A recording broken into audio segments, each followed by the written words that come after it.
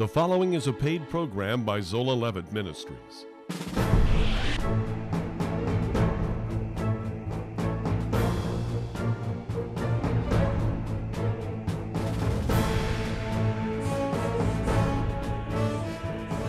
Brethren, my heart's desire and prayer to God for Israel is that they might be saved.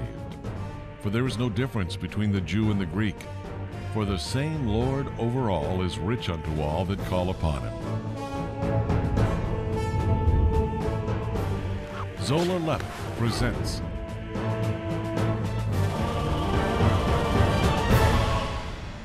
Shalom and welcome to our program. I'm Miles Weiss. And I'm Catherine Weiss, and we have a very special program today. You're going to hear from the next generation and their point of view of how they view Israel and the importance of it. Yeah, this is really important to us because Right. as parents and the older generation, it's really important to us to see that the millennials and those that are younger are coming up with an understanding of the centrality of Israel regarding Christianity and Jewish life. And especially when we see the attack that's coming today on American campuses and against the Word of God, against the return of the Jews to Israel, we really want to be part of the being with the next generation as they express their love for God and for the Jewish people. So we're going to hear from some voices out of Israel today, Messianics, and we're starting with Joshua Aaron. Joshua is a musician, and music tells the story of a generation. So let's go to my interview with Joshua Aaron on location in Israel.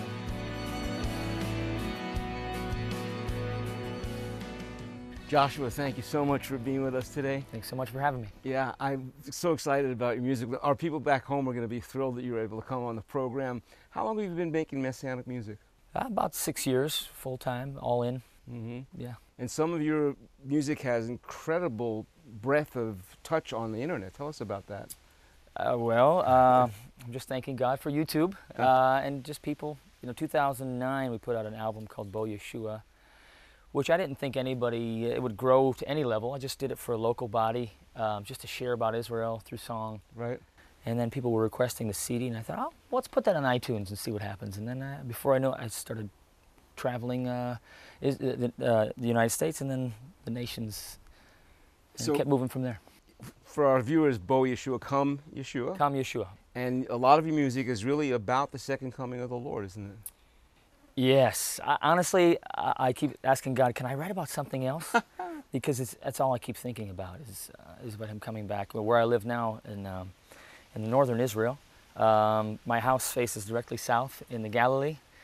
And I keep just asking, hey, can I just see? Will I be here and see Him come down over Jerusalem and land on the Mount of Olives? Will I see the sky part? I was just at IKEA, or IKEA we call it here in Israel, and this Orthodox guy is like, Messiah's coming soon, Messiah's coming soon. I'm like, yes, He is. They know He's coming. Yes. And that's really, you could feel it. Even though those who don't know He's coming for the second time, you can feel it here in Israel. He's coming soon. I have an Orthodox friend in Shiloh. He says, if you're right, I'll be like this. If I'm right, you'll be like this. But we're both going to see Him come. That's right. That's right. That's a new day. Yeah. So your music touches everyone. I mean, Yeah. it's a very wide breadth of touch around the world. Tell me about I saw the video with your daughter. Yeah. Looking for the return of the Lord with you. How did that unfold, and how did you make that video? Well, a good friend of mine, Michael Hills, and he's a great video guy here in the land. We were just kind of sketching it out, and we just kind of wanted to depict it as a child waiting for the father, as us we're, like, Yes. although we're the bride, there's just he's our father, and just that reunion. Kind of like if you watch the video, it's like her looking for me, and all of a sudden in the end she finds us. Right.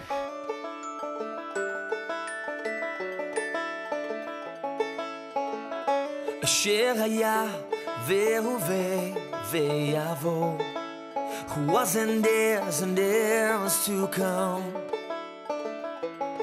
My Savior King gave His life for me, and I know He's coming back to bring me home. I know He's coming again. I know He's coming again. Yes, I know He's coming again. I know He's coming again, oh, he's coming again. He's coming again.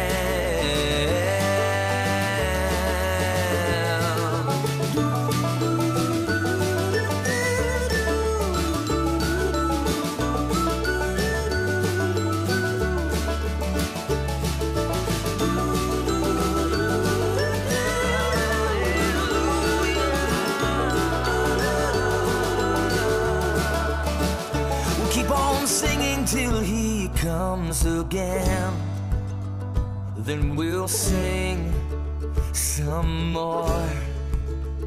We'll keep on singing till he comes again, until we reach the golden shores.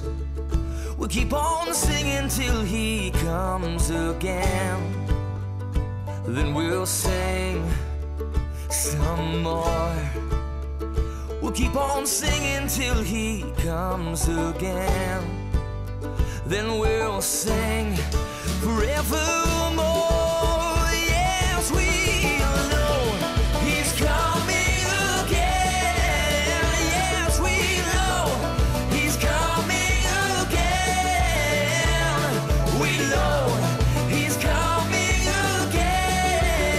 Yes, we know he's coming again. He's coming again. He's coming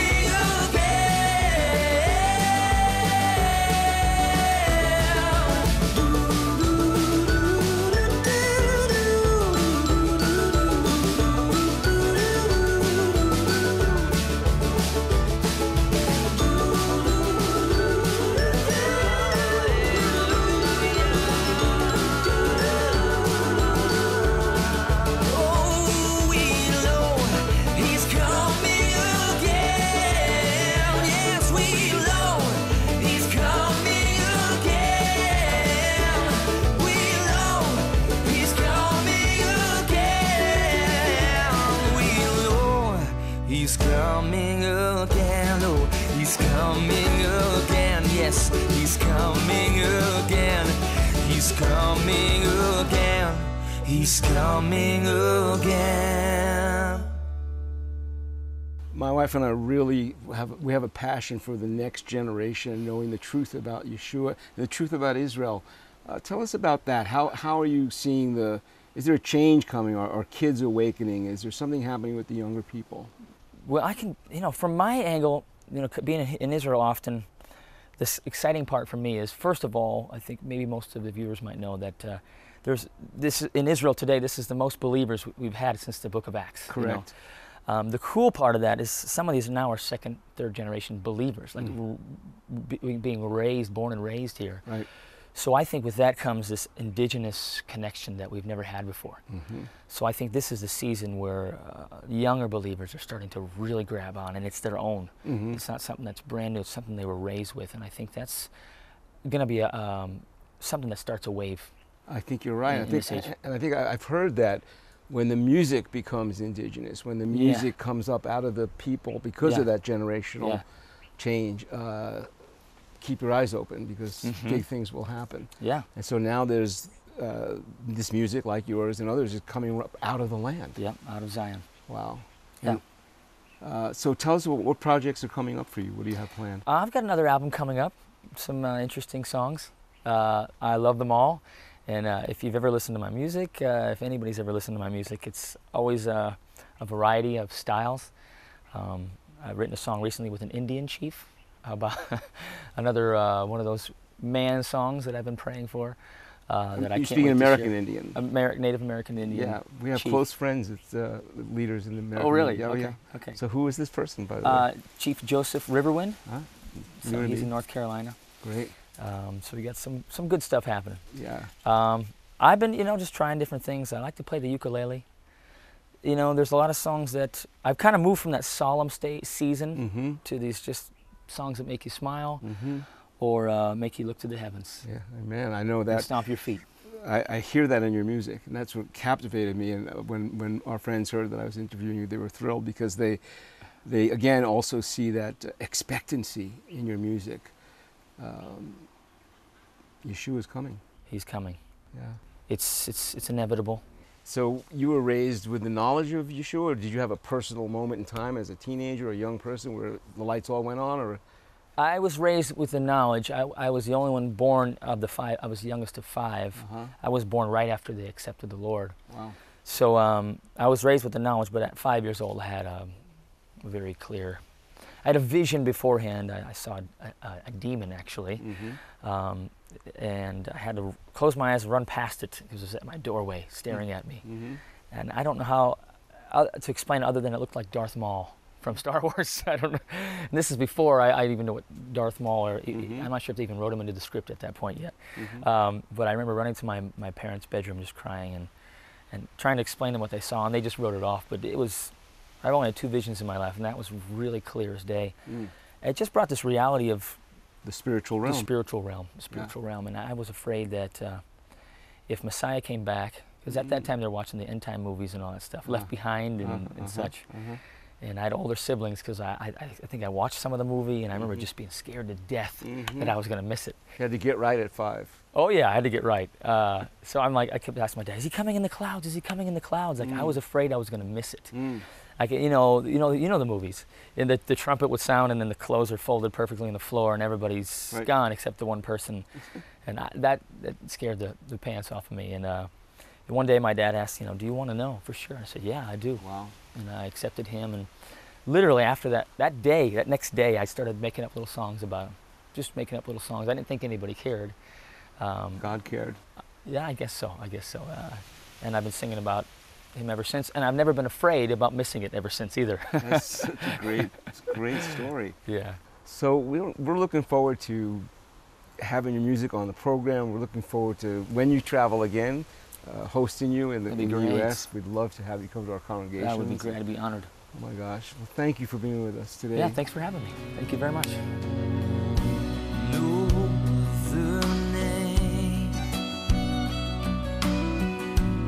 by which we are saved, but the name. For insightful perspectives on Israel and Bible prophecy, ask for our free monthly newsletter, The Levitt Letter. At levitt.com you can read the newsletter, watch the TV program, or visit our online store. Stay current with us on social media via Facebook and Twitter. Come with us on a tour of Israel or Petra, or a cruise to Greece and Ephesus. Please contact us for more information.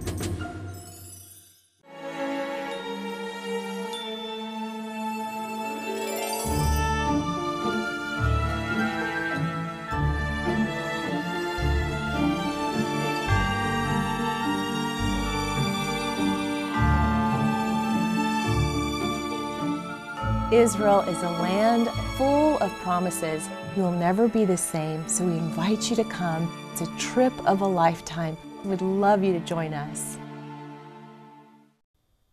When you come with us to Israel, you'll see how different it is from what the news says. There's so many layers to Israel, and yet it is so full of His shalom, His peace, and His presence. And the Word of God will definitely be coming alive in a new way because it's seen in Technicolor when you're in the land. So go to 1-800-WONDERS and come with us to Israel. Yeah, I love what someone said, that Israel is 85 miles wide but 50 centuries deep. And every time we go a little bit deeper in the Word of God. Amen. So we love it. We are watching on our campuses in America some of the most awful anti-Israel, anti-Zionist movements in history, really.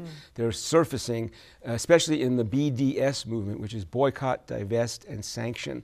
That is a way of encouraging institutions, businesses, banks, universities to no longer invest. First it was in the West Bank, the mountains of Israel, the heart of Israel, and now all of Israel, trying to stop the economic wonder that Israel is. And the problem with that is not only that it's wrong and prejudicial and anti-Semitic, it hurts the Palestinian Arabs because they are employed by and prospering by the prosperity in Israel. They have more prosperity in Israel than they do under any of the Muslim regimes. So we're just excited to see this group of young people representing the next generation coming up. And we're excited that you're going to get to hear from our son, who actually on his college campus took a stand for Israel, and he was able to be a voice. So let's go now and hear from Jonathan Weiss. This tiny nation has been in your headlines for the past 70 years. Is it just a political issue, or is it part of some giant cosmic plan? Why do the Jewish people live in the land of Israel? Is it random? Is it coincidence? Is it fate? And who's causing all of the trouble over there? And why is there such a disproportionate worldwide focus on this tiny nation smaller than the state of New Jersey? My friends ask me, why should I care about Israel? I know this: we can't just trust every tweet, post, or Kardashian quote trending through our news feeds. What is all this buzz related to?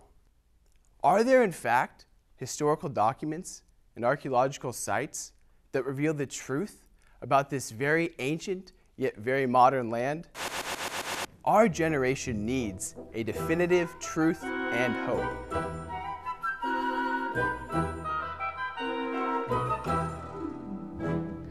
We are understandably very proud of our son, both of our sons. Amen. They've been raised with this understanding about Jewish life, the connection with the church, and the importance of Israel. But we really want them to have the hope for the future. And that hope, of course, is primarily in Yeshua HaMashiach, Jesus Christ. And that's the answer to his question. It's hope.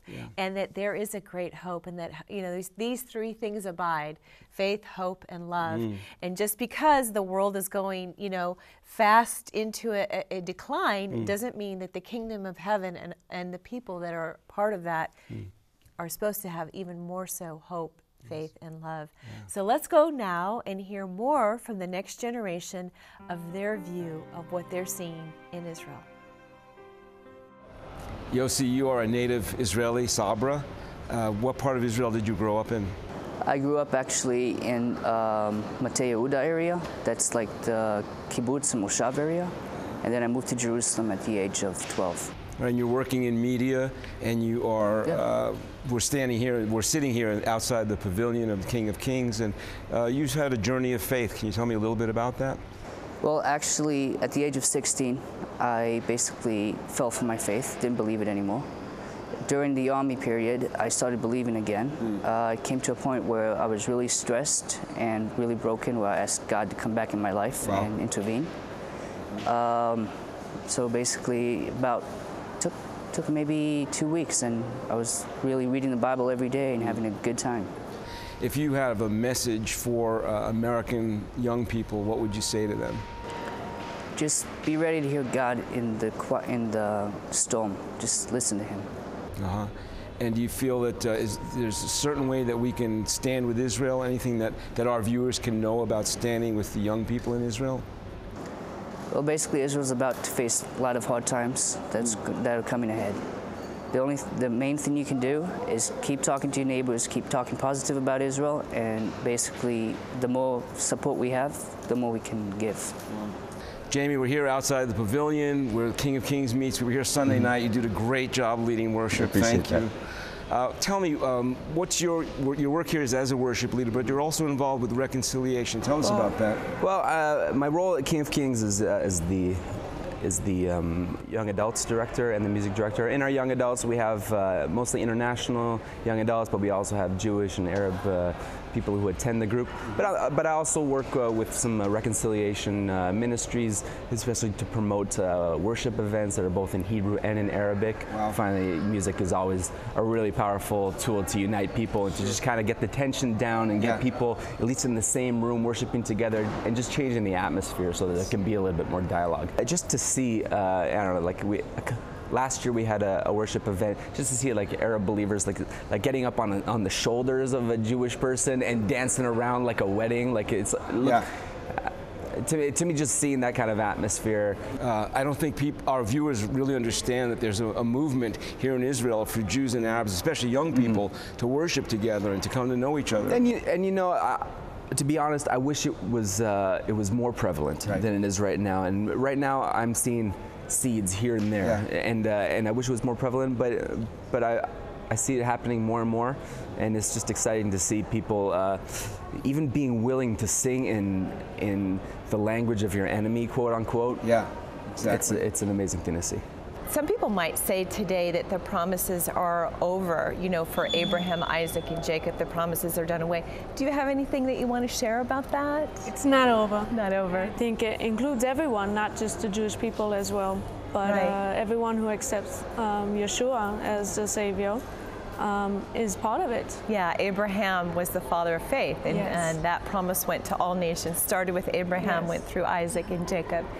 And also including Esau, you know, we've really been emphasizing that God has a destiny for the people, the Arab people, and our message is love. Yes, and, exactly. I know yours is too.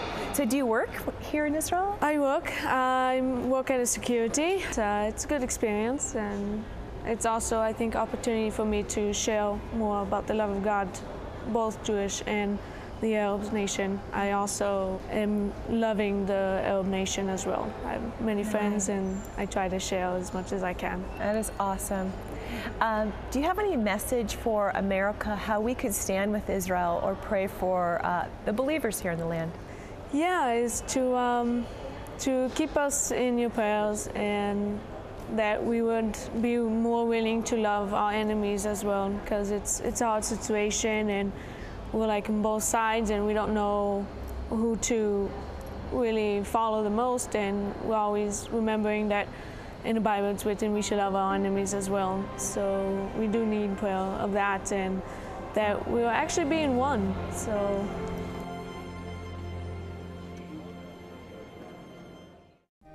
Hi, I want to thank you for continuing to support Zola Levitt Presents. That's how we've been able to bring you our television program for many years now. But not only on television, you can also connect with us online. You can go to our Facebook page anytime, as well as the YouTube channel. And thank you very much for your continued support. Oh, that the nations will call on the name of the Lord, the name of Yeshua.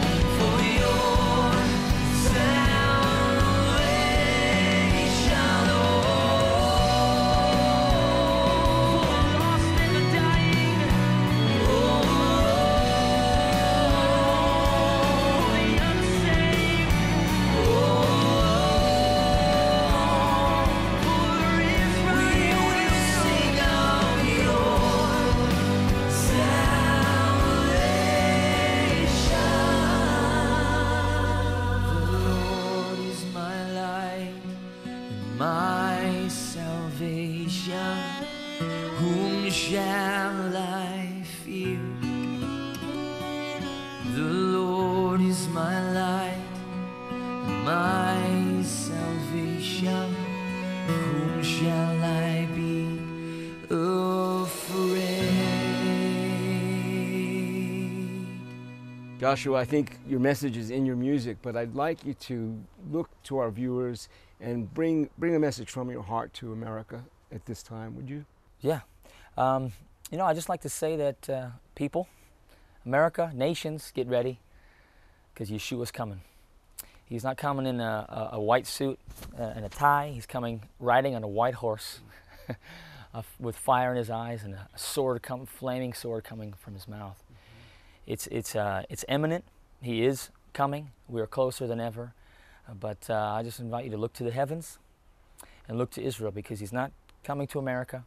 He's not coming to Europe. He's coming to this specific country, and I believe that he's coming very soon. And there are now thousands in this land saying, Baruch haba b'Hashem Adonai. Even Messiah himself said, you will not see me until you say, in Jerusalem he said, until you say, Baruch haba b'Hashem Adonai. So my prayer is that you would pray and encourage others to shout that out. Blessed is he who comes in the name of the Lord, and pray for Israel that they would come to know and understand that Messiah, Yeshua, is not coming back for the first time. He's coming back again for the second time as the conquering king. And the phrase is, Bo Yeshua, come Yeshua. Yeshua came first as a lamb, but now he's coming as a lion, and you can hear it in Joshua's voice. Yes. I mean, he is returning as the Lion of the tribe of Judah. Hallelujah. This is a really good message. And we want that excitement and that forward look for all people of the next generation. Yeah. It's so amazing to hear what's going on in Israel, to hear from these young people. It's probably the most encouraging message we can get, because we labor for them. We want them to pick up the baton. We want them to know that there's hope in Yeshua, there's a future with him, and that he will settle issues. He is Sar Shalom, the Prince of Peace. He really is the solution for the Middle East, and that's what we're reaching for. So it's great to hear these young people. And it's wonderful to see David's arising, you know, psalmists that are singing the song of the Lord and standing for what the Lord wants them to stand for, even like David did, in the face of the Goliaths today. Yes, it's a very encouraging message, and we hope you're encouraged today. We hope that you're catching the vision for reaching the next generation and from hearing from them, because that's what we want to do. And remember, Shalom, Shalom, Yerushalayim. Pray for the peace of Jerusalem. Our monthly newsletter, The Levitt Letter, is free and full of insightful articles and news commentary from a messianic perspective. Visit levitt.com to find our newsletter, along with current and past programs, our television schedule, and much more.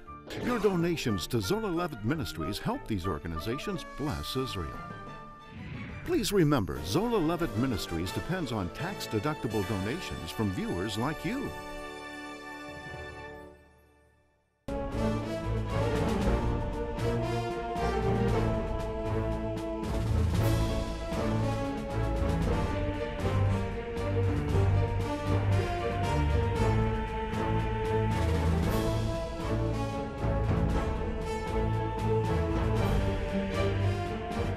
This has been a paid program brought to you by Zola Levitt Ministries.